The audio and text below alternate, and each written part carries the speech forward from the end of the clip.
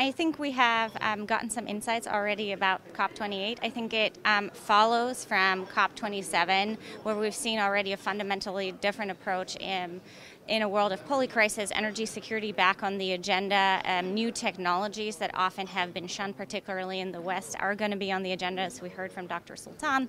So I think we're expecting a wide variety of focus on solutions, a very large COP that's very optimistic and inclusive COP. I heard more than 85,000 people are expected to be here. So we're looking forward to engaging with the team here on the ground on shaping the topics and, yeah, hopefully next generation technologies, clean air, pollution reduction, global deployment and commercialization, and also all emissions reductions. So not just CO2, but also CO2 and methane are going to be on the agenda.